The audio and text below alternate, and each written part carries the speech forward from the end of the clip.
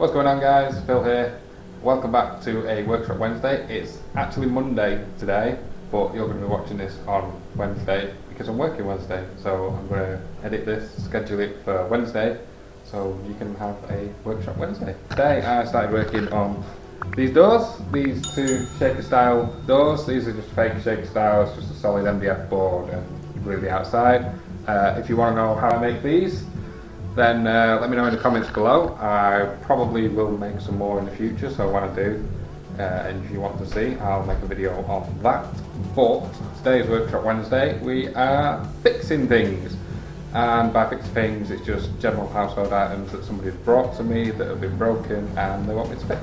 A couple of drawers from a wardrobe, coffee table for the side of the sofa, and a little stool because they've all been broken over time, and she just brought them all together and we're going to fix them, and I'll show you how easy it is to fix general items in your house. Alright guys, so like I said, there's a couple of drawers here. You've got the bottoms of the drawers and the fronts, and what's basically happened is the fronts come off on these dowels and then it just falls apart from there. These are going to be the easiest things to fix. This was the little coffee table thing by the side of a stool. I actually ended up assembling this for a few months ago actually, and it didn't have any bits, so I had to use literally what I had in my tool bag to put this together. And as you can see, the glue that I used on there, it's just pulled the paint off the surface. And so what we're going to do is I'm going to sand these edges, I'm going to sand there, and then we're going to glue it all together properly. I'm also going to repair this scratch because I think I still have some grey that will match this, and then we can repaint the top as well. This is going to be the hardest one because this is has just been ripped out of its little holes in here, and it's clearly just really thin MDF with screws screwed through that side and then pinned together, and it's probably not designed to hold any kind of weight. So we're going to start with these drawers because, like I say, they're going to be the easiest. We're going to move on to this because while that paint's drying, I can start on that one. Let's get started. Alright guys, so we're pretty much set up here. I'm only going to repair one of these drawers because the other one's going to be exactly the same, and you don't need to see the same thing twice. We've got the drawer, we've got the base. This base has got a little bit of a broken corner here, but once it's slotted in place and the glue's in there, that'll hold that quite well. And I'm going to glue the front as well. To help hold this, I'm going to use a band clamp. These are brilliant for square pieces. You can take the corner brackets off and you can use them for any kind of shape that you want, and they work out really well. So we have actually tried to use this bracket. What these are supposed to do is when you screw it in, it's supposed to push this base up into place and it's supposed to hold it, but garbage. So like I say, I'm going to glue this in around this edge here. There's enough gluing area there that it's going to hold really well for the application, and it's going to be a lot stronger than it was even brand new. You don't need a lot, just a thin bead of glue in there. You can, if you really want to, use my favourite glue of all time, which is Bond. That will instantly hold this, but it's not as strong. It's only meant for temporary fixes of most things while you are working, and then the wood glue sets in. So thin bead in there, slide the base in, just like assembling it for the first time anyway.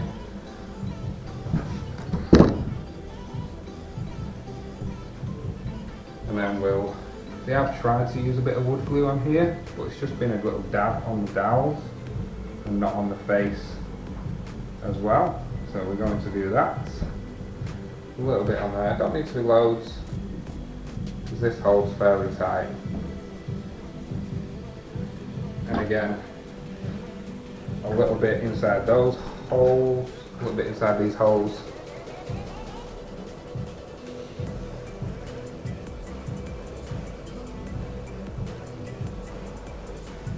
Yeah, you don't need a ton, just enough so that when you put it in there you do get a little bit of squeeze out, but you don't want to a lot of squeeze out, so that's just wasted glue that you can't use at all. Put another thin strip down the side there. We'll tighten them handles up once we're done. And slide it all together. And then knock it down.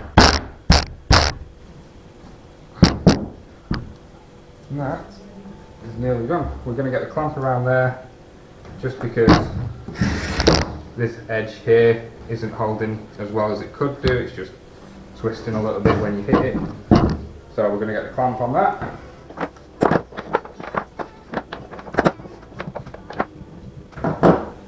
When you're using one of these, it can be a bit fiddly to set up, but once you set them up, they're alright.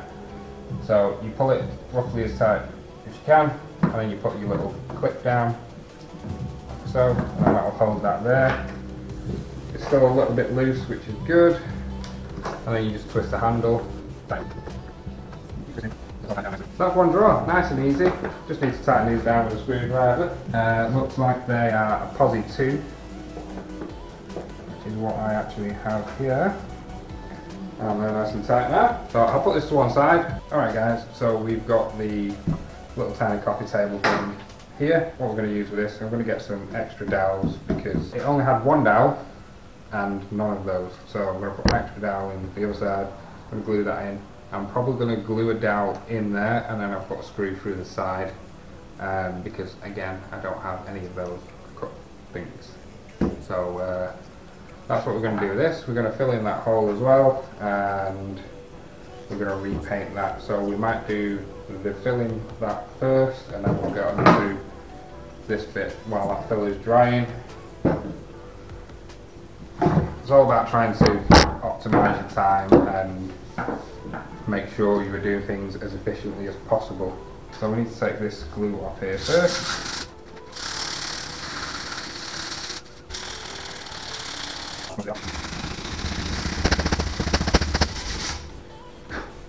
This is just a piece of 60 grit and I bought these by mistake because I thought it was the ones that had the removable little triangle bit at the top and I could use them from the multi-tool, but it turns out they were one solid thing, so I'll just use them for hand sanding. I'm going to knock this down a little bit just where this gouge is. It looks like something's knocked against it, some kind of screw or something.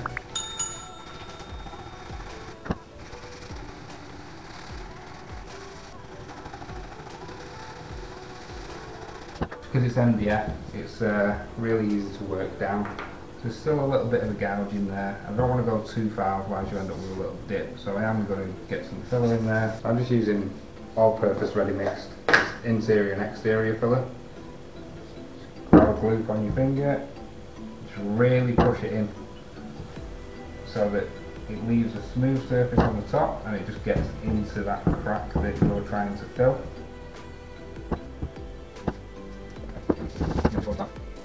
It'll be alright, we'll set that aside for 10 minutes to dry. So these bottom bits here, as you can see, the glue that I tried to stick with the top bit didn't really go well. That dowel glue didn't go too well.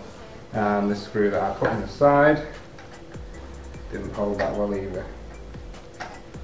And the main issue was that it was the paint that came off, so the glue took the paint off and that then in turn just fell apart after that. And so I did put quite a big screw in it. Pull these bits out here.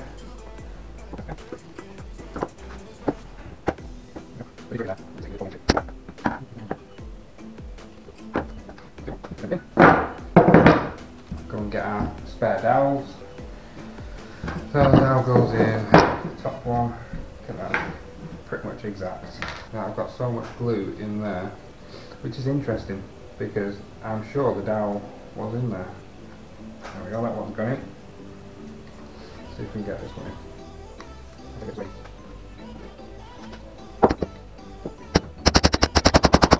There we go. It's on a bit of an angle.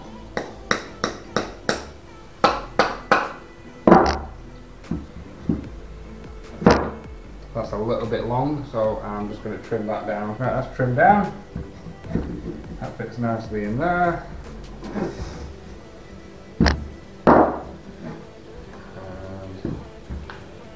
nicely in there. Maybe be able to get a dowel in there by that method.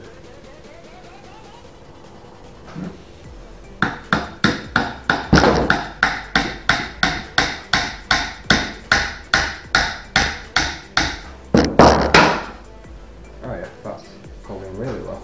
What I'm going to do is I'm going to use another dowel, just put it onto the top, just so I can knock that further through, and I'm going to use that as a support.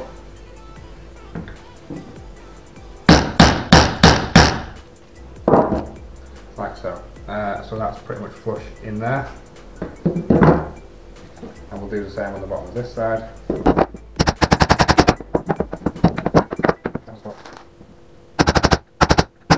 There we go. See how it fits. So I'm quite happy with that. I'm going to get some glue in those and we'll put it back together.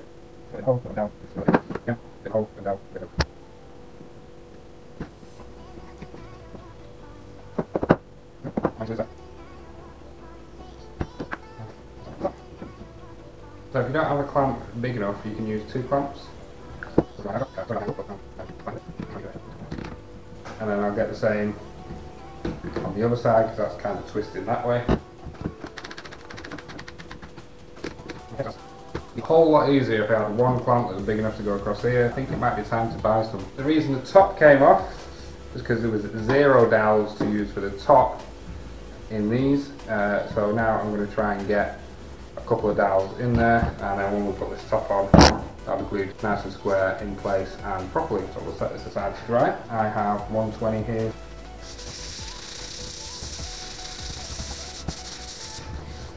Whenever you're repainting anything that's got a paint on it, you need to scuff that surface up just to give the paint something to adhere to.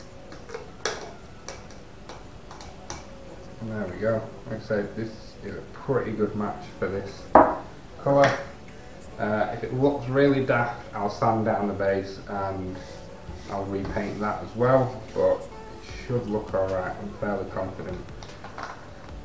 Should really put this in a tray and then roller it, but because we're doing such a small area, there's no point in getting a tray out and then having to clean the tray. It's oil based and it's just a right nightmare to clean up. So I'm just going to put a little bit on the surface, I'm going to roller it on, and then that should be good. So I'm going to do the base first because it's not as critical to get perfect, and I can kind of scuff it up while I'm working on the rest. So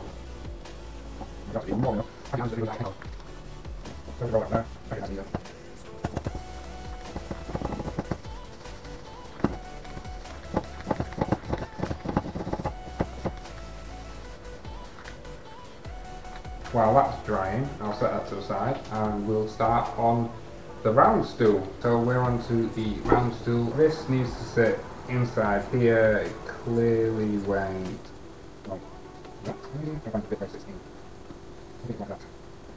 and not wanting to unpin this whole thing, unwrap it and try and get inside it. So I think polyurethane glue. Alright, so I've just got a scrap piece of MDF.